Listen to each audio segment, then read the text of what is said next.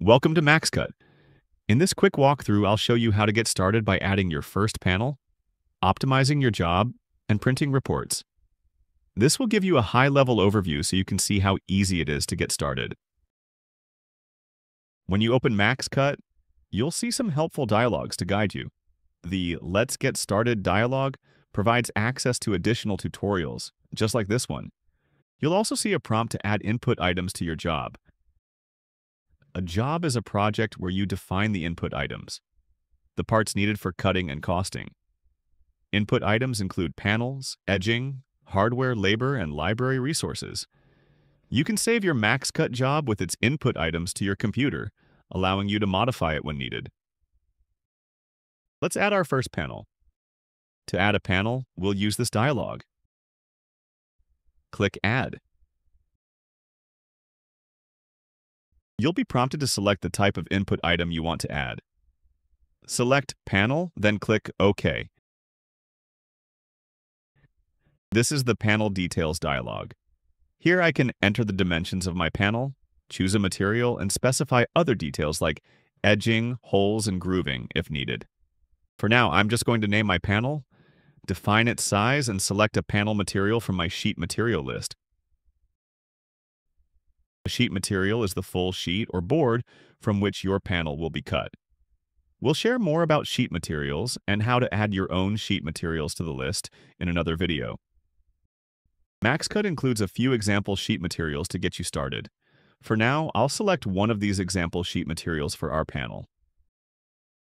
Once I click Save, the panel is added to our job. Let's add one more panel. Another way to add a panel is by clicking on this Add button on the left side of the toolbar.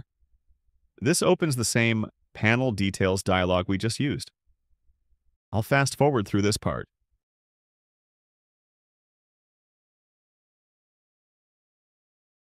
Now that we have a couple of panels in our job, click Optimize to generate the results. This is the Optimize Sheets tab. This is where you'll see the layout of your panels on the chosen sheet material. I'll explain more about the details on this screen in a later video. If there's anything we want to change, we can right-click on the relevant panel to view the options, or we can go back to the Input Items tab to make adjustments and re-optimize. Once you're happy with the input items and the optimized layout, you can move on to exporting your layouts or printing reports and labels. You can also view a costing breakdown in the Summary tab. To wrap up this video, I'll generate a job layout report, giving you a preview of some of the available reports and how the layout appears in PDF format. Click Reports. This brings up a list of reports that you can export to CSV or print to PDF. I'll select the job layout and click Print. Here's your layout in PDF format. You can print a physical copy or save this file to your computer for later use. Let's return to MaxCut. Feel free to add more items to your job by clicking on the Input Items tab and following the steps we just covered.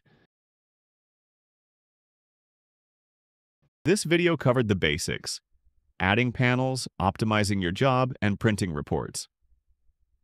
In the next videos, we'll take a closer look at each step, exploring different methods and additional features to help you get the most out of MaxCut. Thanks for watching.